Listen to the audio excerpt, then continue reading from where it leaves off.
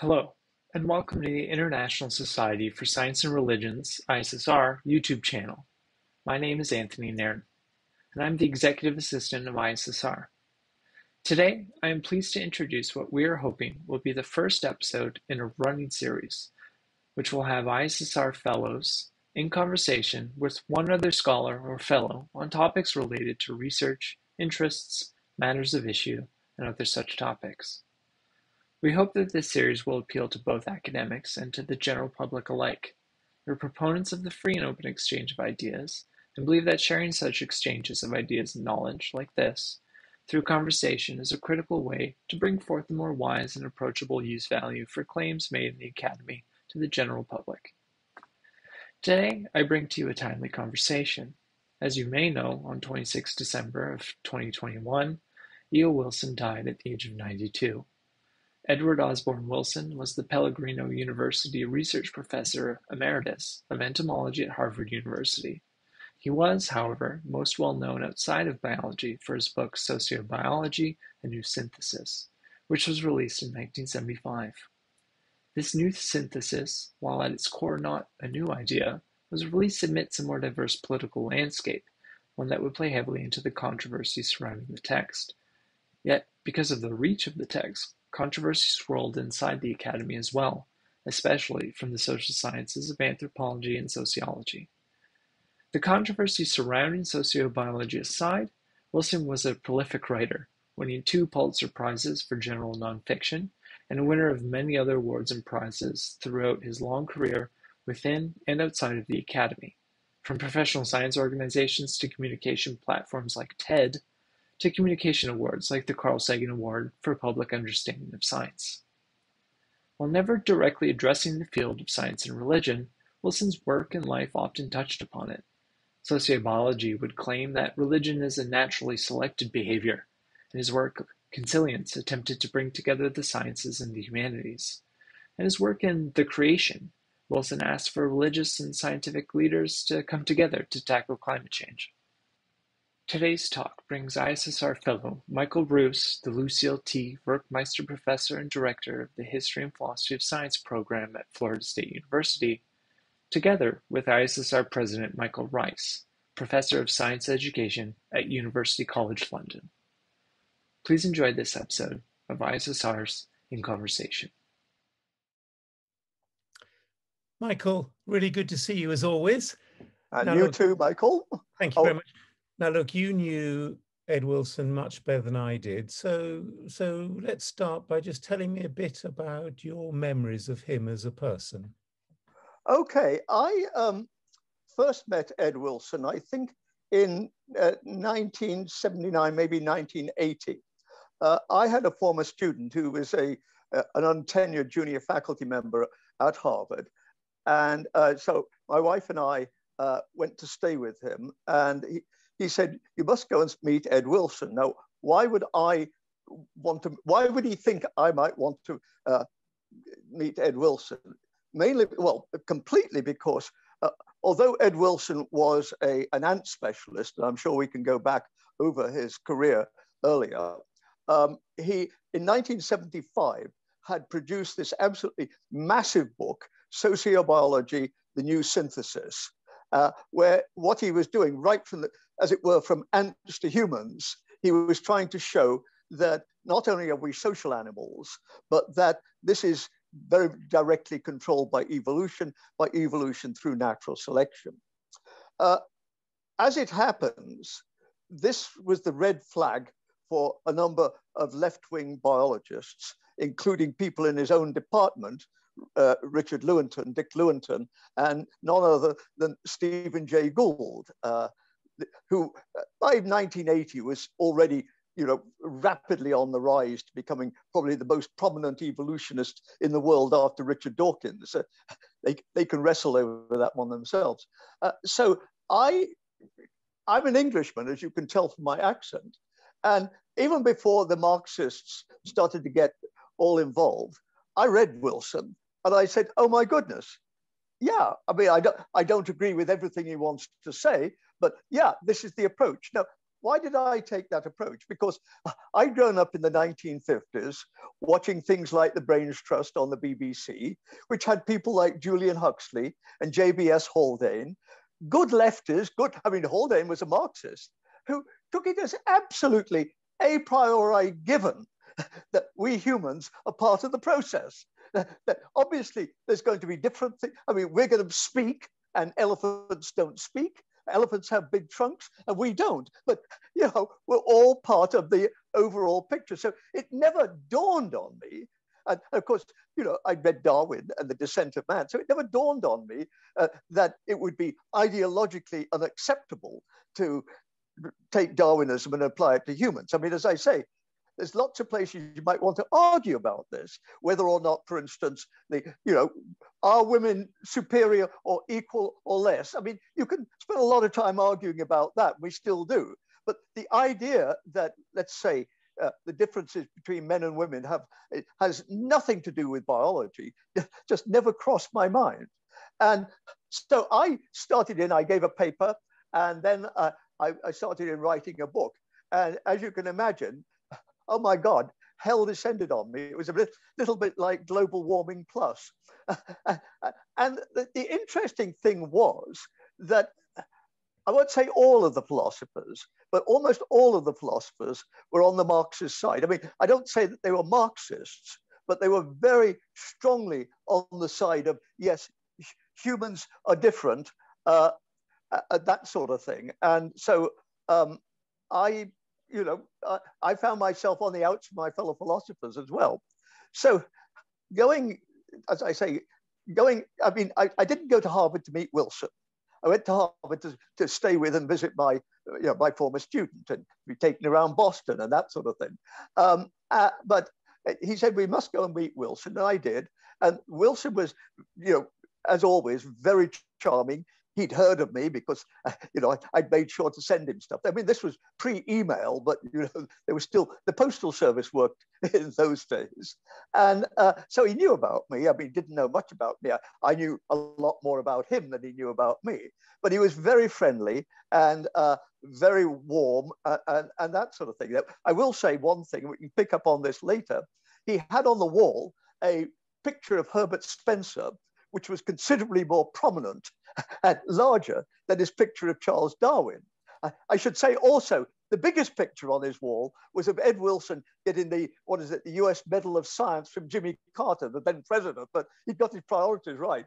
But I said to him, I think I said Professor Wilson, I might even at those days have said Ed, Herbert Spencer, great man, Mike, great man. I want to pick up on that later. Anyhow, we got on well, but I thought that was probably the end of it. Then what happened was I got involved in the next, I mean, I like controversies. And so I got involved in the next year. I say I like controversies. Michael Reiss, you know about this because we're writing a book on the new biology, and that's very controversial. I mean, that's the sort of thing that I like to do, and obviously you like to do. So anyhow, the next year, my attention was directed to the creationist issue. And creationism was a big thing. Henry Morris and Dwayne T. Gish, author of Evolution, the Fossils Say No, 150,000 copies sold, and so on and so forth. And so I got involved in this. And you may remember, Michael, because you're a very old man, but our audience won't remember, but 1981, the state of Arkansas, that's one of the southern states, passed a law saying, if you're going to teach evolution in the state-funded public schools, I mean, by public school, I don't mean the English private school, I mean state finance, like grammar schools and that sort of thing. If you're going to teach evolution, then you also had to teach creationism, balanced treatment. Well, of course, the American Civil Liberties Union, when, APE, whatever it is, we call it in those days, and said, no, this is a violation of the First Amendment, separation of church and state. They brought a case against it, and they started to line up expert witnesses. And I've already mentioned Steve Gould, and he was one. And again, for you folks, Langdon Gilkey, who was at the time, I mean, he's dead now, but the most eminent Protestant theologian in America was another. And they agonized did they need a philosopher or not? And the way that they were doing this was they got Skadden Arps, a very big firm in New York, which was happy to work with them on a pro bono basis because it was good advertising for Skadden Arps.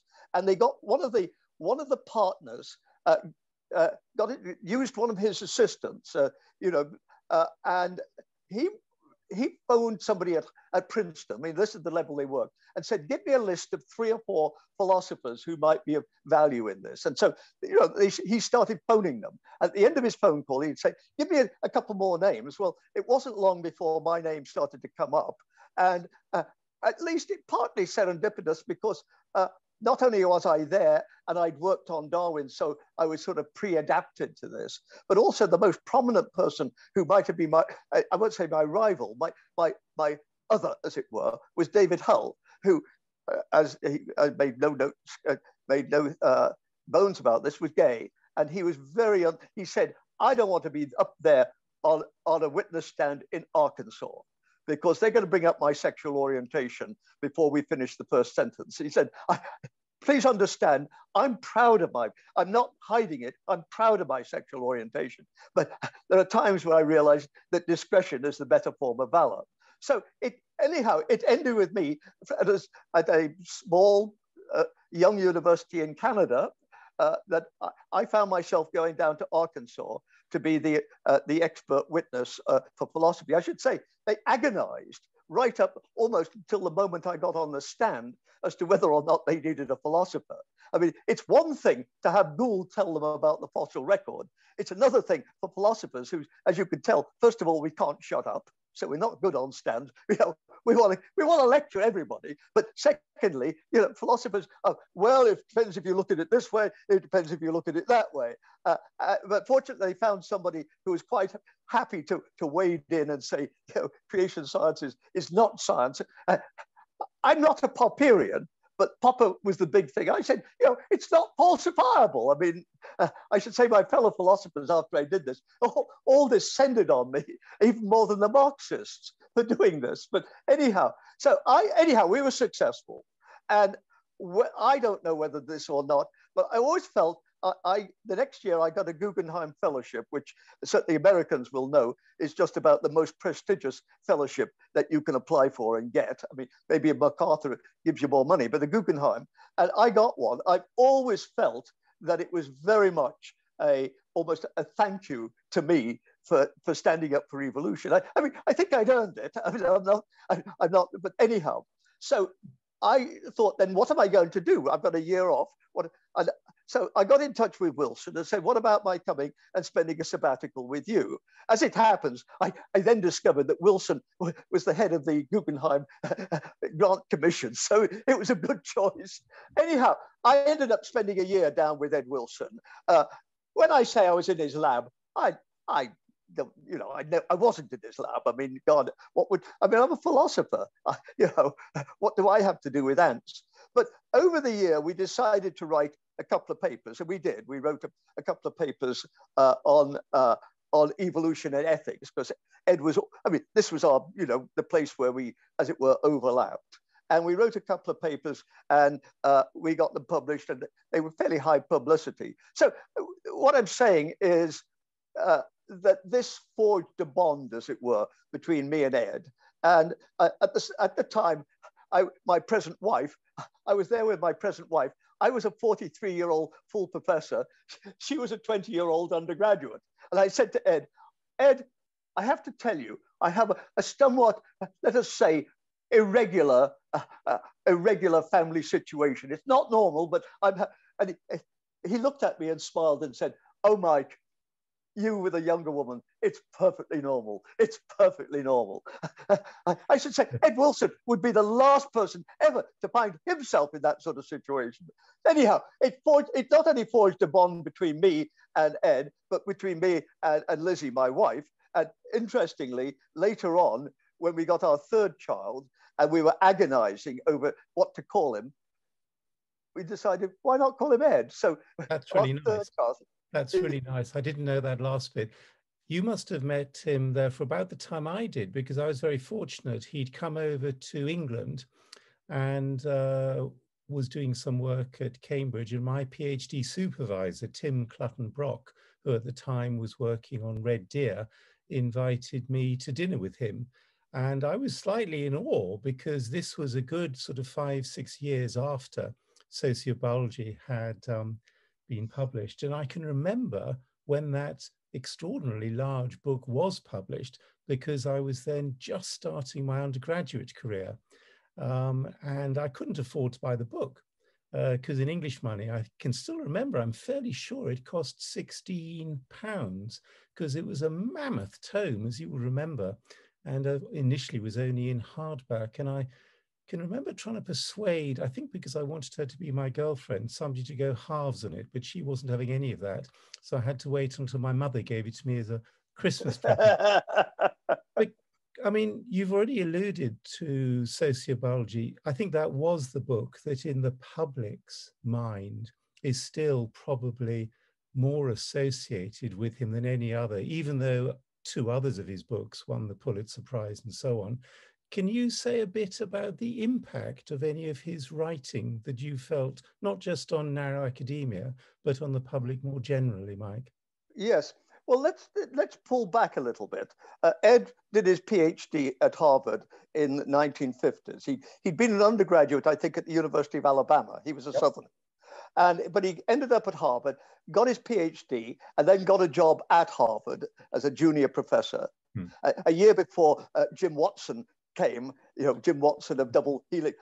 And I rather gather there were 2 egos at work there, because Ed has referred to Jim Watson as the most unpleasant human being he's ever met in his whole life, because Watson was all for molecularizing everything, where Ed was an organismic biologist. I mean, this, in a way, this makes the whole Marxist thing so ridiculous, because of all the people who was an anti-reductionist, it was Ed Wilson. He was the one who was saying, you've got to take whole organisms seriously. You cannot, I mean, yes, of course, I'm not against molecular biology, but to think that molecular biology is the beginning and the end and the middle is just wrong. So, as I say, but in the 1960s, Ed got involved with a man called Robert MacArthur at Princeton, and they worked on biogeography, particularly island biogeography, and how often they get invaded and how they settle and that sort of thing. And this set a pattern for Ed, because Ed always liked, he was the, as it were, the field biologist, the organismic biologist, but he always liked to work with, let's say, a technical expert. And MacArthur was a mathematician. And so it was a perfect fusion. And they wrote on island biogeography. And to this day, I don't think any evolutionary biologist, any biologist would deny that this was a major, major achievement. So by the time we go, I agree. Well, I can remember that book very well, because my mathematics is reasonably okay, and it's a beautifully mathematically produced argument. And he was good at choosing his co-authors. They complemented each other, as you say. And it was very important in a number of studies, because at the time, the common assumption among conservation biologists was that if you had a choice between a single big reserve and a number of small nature reserves of the same total area, the obvious thing was to go for the number of small reserves, because they'd have a greater variety of habitats, so you'd have more species. And of course, what they argued is, well, you might have more species to start with, but you would lose species at a greater rate from the smaller reserves, and they wouldn't be recolonized. So as well as being influential among academic biologists, it really had quite a transformative effect on conservation biology, and still to this day does. So, yes, I think you're absolutely right. But the point is, by the 1970s, Ed Wilson wasn't just another prof at Harvard. He was pretty high profile by then. And as I say, I think that this was a pattern that Ed liked. And the final work that he did in the late 90s with Bert Holdover, where they got their second Pulitzer Prize on ants. Well, Ed was very much the, as it were, overall vision man, if you like, whereas Bert was the guy who was, molecular, but certainly the close detail morphologist. That's, that is not to knock Ed and to say Ed didn't do this. That wasn't the kind of work that he did. But his genius was to find somebody who did do that, who probably themselves would not make any splash at all. I mean, whether anybody would have heard of MacArthur without Wilson, I don't know. But the point is, it was a very happy symbiotic relationship like that. Now, the reason why I mention this is that Ed was at Harvard and Dick Lewontin had been an undergraduate at Harvard. Then he went to Columbia to work with Theodosia Dobzhansky, the leading on fruit flies, and did very well. And then he got into molecular biology, and he was the one who discovered molecular variation in populations with gel electrophoresis and that sort of thing. And meanwhile, Dick was, as it were, working his way up. He was an undergrad at Harvard, grad at Columbia, then I think it was North Carolina assistant professor, University of Rochester associate professor, where incidentally I was a student and I met him for the first time, then full professor at Chicago, and then da-dum, in the early 1970s, named professor at Harvard. And Ed was keen to get, I've always had the suspicion, Ed denies it, I've always had the suspicion that Ed rather hoped that he and Lewontin could collaborate. It would make perfectly good sense. I mean, Lewontin was the leading, as it were, molecular evolutionist of the day. I mean, he wasn't just a Jim Watson type. I mean, he'd been a student at Dobzhansky, so he was an evolutionist first and foremost. And I've always had the feeling that Ed thought, Dick can do, as it were, the genetic side, and I'll do the natural history side. As I say, Ed denies this, but I've still got that suspicion.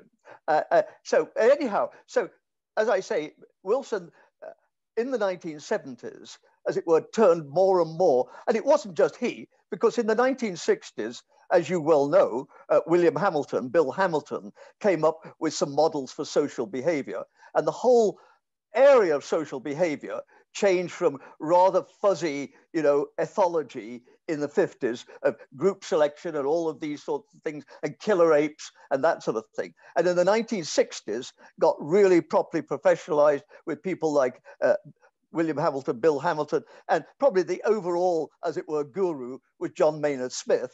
And you probably know that John was one of the two examiners of Bill Hamilton for his PhD. And when John read the thesis, of course, highly intelligent man, mathematically very capable, he just immediately realized the importance of what Hamilton was doing and rushed off and wrote a paper for Nature where he, John, introduced the phrase kin selection, which of course Darwin hadn't used. Darwin, as you know better than I do, had used family selection, and Bill Hamilton hadn't used it either because he was a typical nerdy mathematician, but John could communicate. And for quite a while, that produced a bit of tension between them because, not surprisingly, you're a doctoral student who's just got your doctorate, and then 12 months later, you find your key idea, in one sense, in a paper in Nature without you as a co-author, though that's being a bit unfair to John Maynard Smith. But the point is, I agree with you. What Hamilton did made intelligent people like Ed Wilson and John Maynard Smith realize how this could transform their discipline. Yes, I don't think there's any doubt. And then who was the chap who did reciprocal altruism? Robert Trivers was a grad student at Harvard. Yeah. So Ed, the point is, it was, as it were, brought to Ed's attention, even if he'd not been interested. But as he said, he read Trivers and said, not Trivers, Hamilton, and said, "Oh my F God," although he would never ever use the F word. No. But yeah, oh my goodness. And of course, being Ed, that led to him working. And of course, it built up into this massive book that he published in the mid 70s. So, Ed would never say he was not the first sociobiologist. He was not the mathematician sociobiologist. But I do think, in absolute fairness, he was the great synthesizer. In a way that, he said, my book is modeled on Julian Huxley's Evolution. He said the title, Evolution, the Modern Synthesis, Sociobiology, the New Synthesis. And he was quite open, that he was paying, as it were, tribute to Huxley for what he did in the early in the 1940s, where he took the whole neo-Darwinism synthetic theory had come along, and what Julian Huxley did was, as it were, synthesize it and give us the overall picture of what was going on.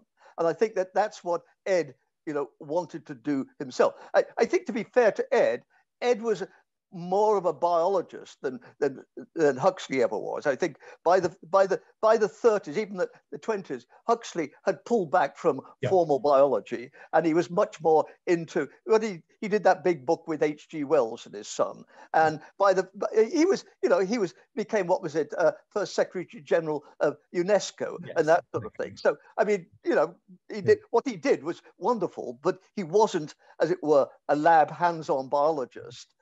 In a way that Ed was. And so, but as I say, it was what Ed did was very consciously, thinking back, 1930s, you had people like Fisher and Sewell Wright, and then Dubchansky and what they call him Henry Ford and others doing all this work. And Huxley saw, there's something here. I'm going to bring it together in a synthesis. And I think Ed was doing very much the same thing. He saw all of this in the 1960s. I mean, he was at Harvard. He was right at the edge of this. And then, as it were, he said, this is my field. I work with ants, and you can't get a more social species than ants.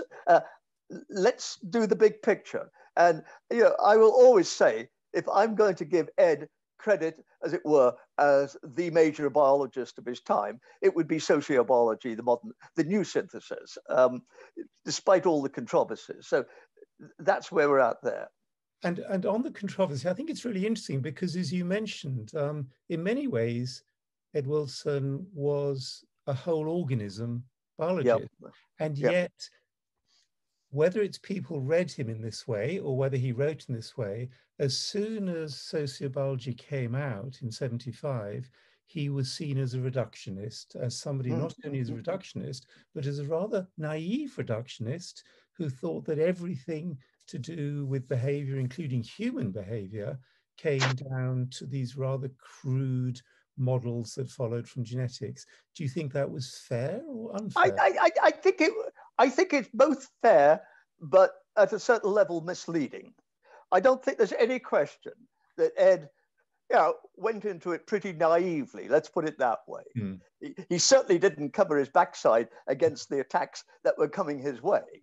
And I think that when Lewontin and Gould, who, don't forget, were in the same department, published this joint with a number of others, this letter in the New York Review of Books, after Ed's book had been very favorably reviewed there by Conrad Waddington.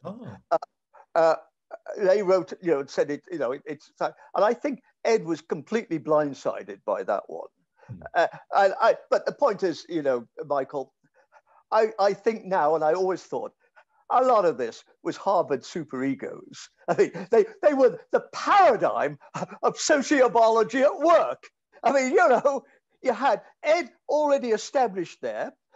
He could only see out of one eye. He had a southern accent. He was a mild man at that level. You got Dick Lewontin, and if I say he was, from a New York Jewish background and very strong on this, who worked his way up back to Harvard. There was, it was almost foreordained that you were going to get, as it were, naked mud wrestling. Incidentally, can I just mention? I said from a Jewish background. This is an interesting side thing, which is worth bringing up. I remember Ernst Mayr pointing out to me, Ernst Mayr, the leading evolutionist. He said, Michael, the Science for the People group, that was the ones who were attacking Ed. He said, have you noticed that all of them are Jews? And I said, oh, yeah. Now, Ernst was German, but he left Germany before Hitler came to power. So, but Mayr said, my feeling is that a lot of what's going on here is that a lot of these people like Lewontin are suffering from Holocaust guilt. Because, again, to pick up, it was the 1960s that the Holocaust suddenly became big time because Israel had invaded, had taken over the West Bank. They needed some way to defend themselves. So, this was when Holocaust studies suddenly shot into you can't criticize, Israelis because of the Holocaust. And I think, let me put it this way. Ernst said, he said, I think a lot of these people are feeling guilt that they escaped the Holocaust because they grew up in comfortable middle-class families in New York City. And this is their way, as it were. And I actually asked Steve Gould about this because I knew Steve through the Arkansas thing. I asked Steve about this. He stopped for a moment and he thought, he said, I don't think it's the whole story. But yes, I think there's a significant truth to what Meyer said. He said, I do think that many of us, I don't even want to say all of us, are motivated by a feeling that this is something we can do for all those dead co-religionists, as it were. I mean, I don't think this is a bad thing. I'm not. I mean, it's got nothing to do with Semitism or anti-Semitism. But as I say, Steve himself said, I think there was a major motivation there. So anyhow, as it were, so just to pick up. Yeah, you're right. I think Ed was very naive about a lot of this and, as it were, got blindsided.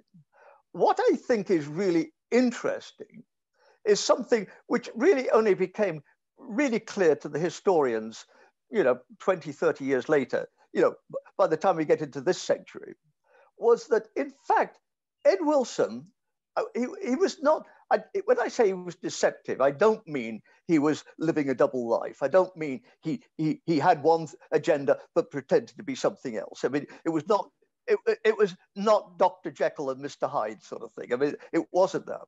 But Ed, as I say, I'm getting unplugged just a moment.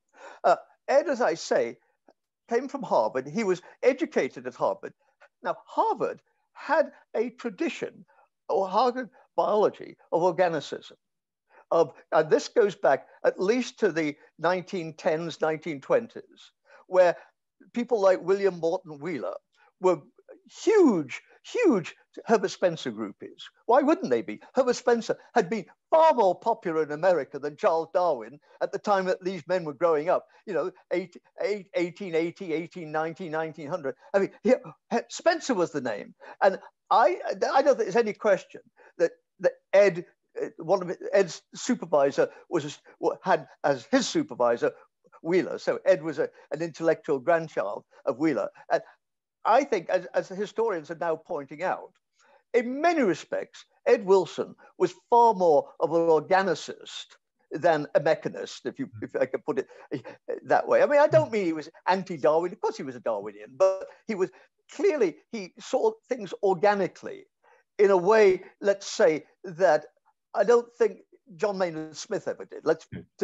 Take an example. Go on. And as you well know, it all blew up rather oddly because having had this sort of quite tight cabal of evolutionary biologists all on side about things like it's all individual selection, kin selection, reciprocal altruism.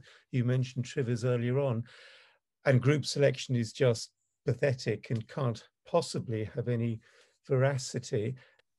Another 15 years later, as you well know, we find E.O. Wilson with some other very good mathematicians beginning to write articles suggesting it's not as simple as that. And again, he was vilified, wasn't he? Yeah, by his fellow evolutionists. He came out strongly and said, I think group selection, the idea that evolution works for the group rather than only for the individual. He said, I think group selection not only exists, but is a powerful evolutionary force. You're right. I mean, I think it was 146 evolutionary biologists penned a letter to Nature saying, Ed, you're full of it. And of course, Ed being Ed, loved every moment. Because apart from anything else, there wasn't the vitriolic, thing of the 70s. I mean, these were people disagreeing.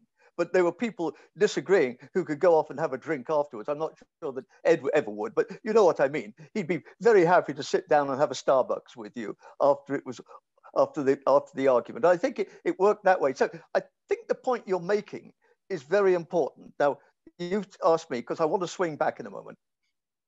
Well, I think it's a good point because you're quite positive there about how that controversy might have affected the individuals, and I'm encouraged of what you said about how Ed Wilson might have reacted to that famous letter in Nature. But I'm pretty confident that a lot of the people penning it simply thought he was past it. You know, here's a chap who's 20 years older than I am. He doesn't know any mathematics, pathetic. And I think they were deeply condescending. And then, as you know very well, being both a historian and philosopher, pendula tend to swing. And now, looking back, it doesn't seem quite as clear-cut as those opposed to Wilson. I agree. I mean, look, let me be quite clear about it. I don't know about you, Michael, but I'm a pretty hardline individual selectionist. So, you know, I think Charles Darwin was, and Michael Ruse is. And so, but you're absolutely right. I think that the swing to group selection is deeply, what shall I say, deeply instructive about Ed Wilson. And this flips me back to the Ed Wilson of the 70s, because one of the things that a lot of people, certainly the philosophers, all took umbrage at was Ed said, you know, throw away everything you've done in ethics and moral philosophy. It's all BS. Although, again, dear Ed would never use language like that. But, you know, it's all BS. And you've got to recognize it's evolutionary biology. But this is the thing. He wanted to say what's happening is evolution is progressive. It leads up to humans. And therefore, humans are of the greatest value. Therefore, what is our moral obligation but to cherish and help humans and push them forward? And of course, the interesting thing is Ed became, as you know, very dedicated to biophilia, to the idea of all organisms. But if you look at what Ed is saying, he is not saying like some of the Holmes Ralston, the third, for instance, wants to say that trees have rights in, you know, dignity in their own right. Ed was never like that. Ed was always, if you look at what he says, is don't get rid of these, you know, these plants in the Amazon, because it could well be that they're going to have great medicinal value for human beings. So in that sense, exactly in that sense, he's not a deep ecologist. No. But now the interesting thing, the interesting thing is, who is the person who pushed, as it were, progress, evolution, ethics? Herbert Spencer. I mean, and of course, this is what happened. G. Moore went after him and said, "Oh, you're committing the naturalistic fallacy. You can't get is from ought." And I grew up in the 60s. I joke and I say there were three eternal verities. The naturalistic fallacy is right. Even the nicest boys only want one thing, and Americans have terrible table manners. I mean, you know, these were absolute truths. As I say, I still think the naturalistic fallacy is right, and I still, having had three boys of my own now, I still distrust even the nicest boys. And American table manners, well, you know, by God, do you remember this, Michael? They would cut up their meat with a knife, and then they would eat it with a fork. Well, of course, nobody uses knives and forks anyway. It's all fast food, so that's gone by the by. But it was amazing. We've now got to the point that I really hoped we were going to be able to talk about, as you say, table manners. But I was thinking about Wilson and biophilia, and the fact, as you said, that in a sense it's really a very anthropocentric argument. Absolutely, completely. And you've got to understand that he is an organicist rather than a mechanist. He goes back to Schelling. I doubt that Ed has ever heard of Schelling, let alone read him. Yes. But he'd certainly heard of Spencer and read Spencer. Yeah.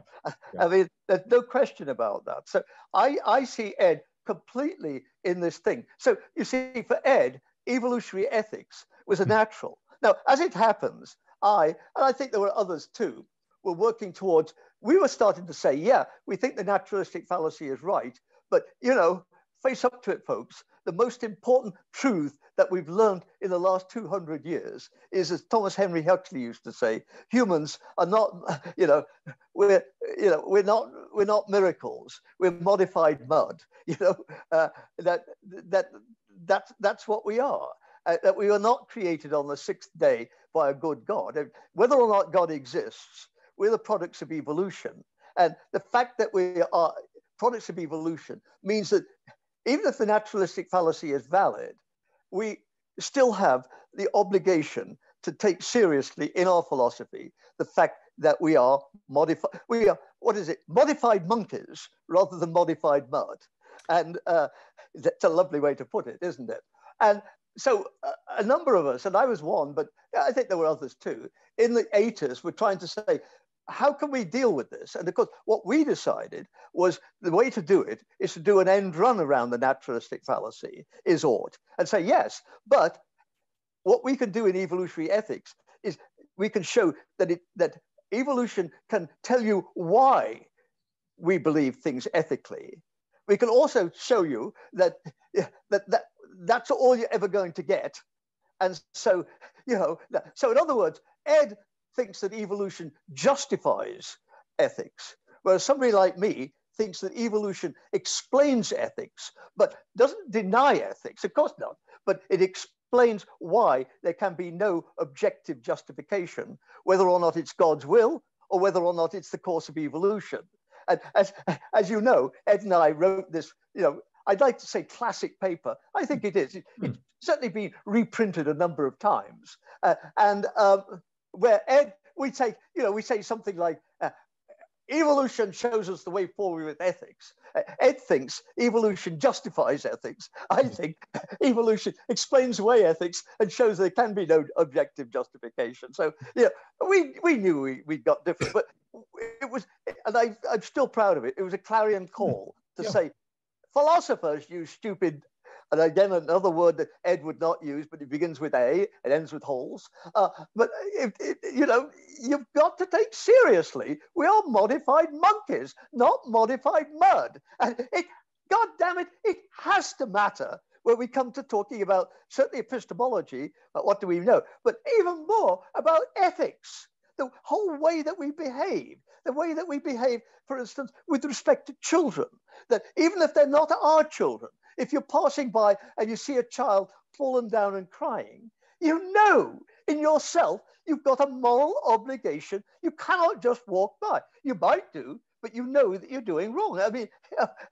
why is this? Well, because we're a social species. I mean, if we were orangutans who had the male, it's wham bam, thank you, ma'am, we'd pass by without a moment's hesitation, but we don't. And so, as I say, a lot of us were feeling that. So this is why, for me, Ed Wilson is, as a philosopher, tremendously important. He showed me the way we should be taking. He did not show me the path I should take, but he certainly showed me the direction in which I should be facing. He turned me round from looking, as it were, back at the bleak thing to looking forward to the fertile valleys. Now, as it happens, my fertile valley was not Ed's fertile valley. Yea, though I walk through the valley of death, I shall fear no evil. Well, actually, I don't want to end without bringing this point in.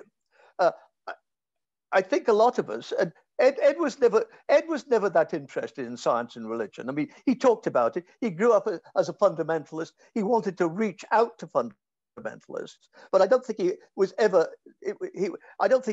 interested in the sorts of things that we are interested in, and that the society of which you're president are interested in. But I think a lot of us, and certainly me, have seen that this, leads us forward to talking about the God issue.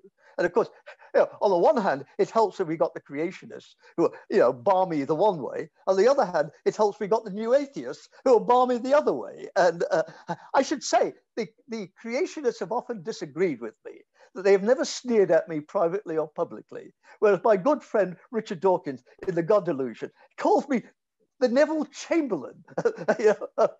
Well, I'm the kind of person who would rather be mentioned than not mentioned. I believe that there's no publicity, there's no such thing as bad publicity.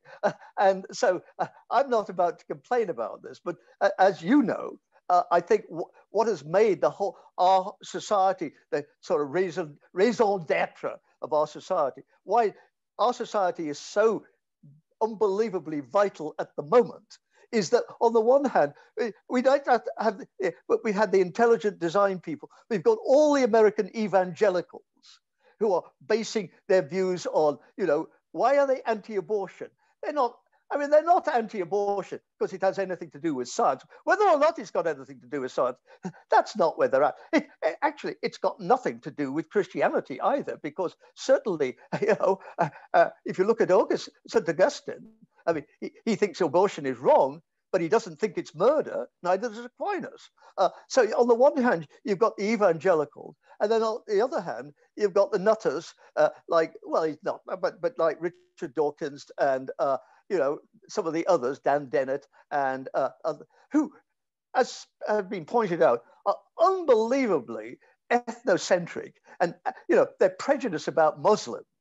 They could give they could give a slave owner a good run for their money when they start talking about Muslims. I mean, and in total ignorance of anything, which holds about Muslims. I mean, I'm not trying to convert you or anybody to Islam, but, if I'm going to run it down, I think I should know something about it, So, as I say, this is why I find today the science-religion issue, which for me is bound up with issues like ethics and these sorts of things. They're not separate things.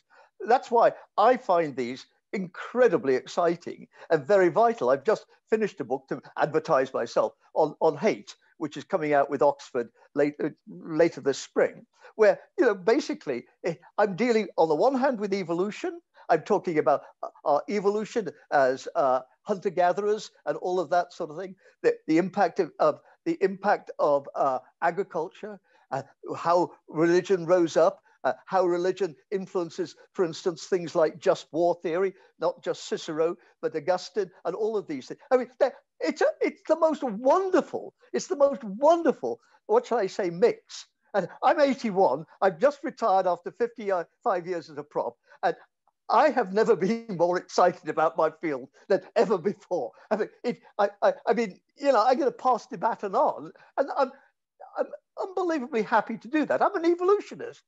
I've had my time. Pass it on to younger people like Anthony Nairn, who, as we discovered, is very good at computers, so he's clearly under 15. Anthony, you've got a whole program ahead of you. But as I say, that's why I think our society is, I'm proud to be a member. I would feel ashamed of myself if I were not a member. There you go. How's that? And I was just thinking, I think you're right that Fred Wilson, the science-religion issue was not one that interested him. I don't think, frankly, religion interested him very much. Most of his adult life, he seems to have said very little about it, except that he thought it would be cannibalized by a good understanding of biologists. And when pushed, I think he described himself quite often as an agnostic, but a bit like Darwin himself, towards the end of his life, he was more comfortable identifying as an atheist, I think. Darwin, I think, no. Darwin, at the end of his life, said, I'm an agnostic. He said, I'm not a hardline. Yeah. Oh, Ed Wilson? Yeah, he got a bit more clear in a sense about identifying. I mean, well, as you know, Darwin, going back to Darwin, his autobiography, it may have been technically agnostic, but nevertheless. I always had a feeling that Ed Wilson is a bit like my wife, Lizzie. There are agnostics like me who worry about it non-stop ever since I lost my faith as a Quaker when I was 20. And people like me who, Julian Huxley was another, and Thomas Henry Huxley, being an agnostic means that's just the start. And then you've got people like my wife who basically are not sure about the relationship between Abraham and Isaac, and they're not terribly keen. Maybe they were gay lovers, and I say, no, it's David and Jonathan who are the gay lovers. I'm a Quaker, and because Quakers don't read the Bible, but I have an incredible knowledge of the Bible because I've given so many talks where I've had to sleep in a hotel in a strange part of the world where I couldn't sleep in the middle of the night. And what is the only reading material available? The Gideon Bible. So, Michael, you're an Anglican priest. I bet I've spent more time reading the Old Testament than you have.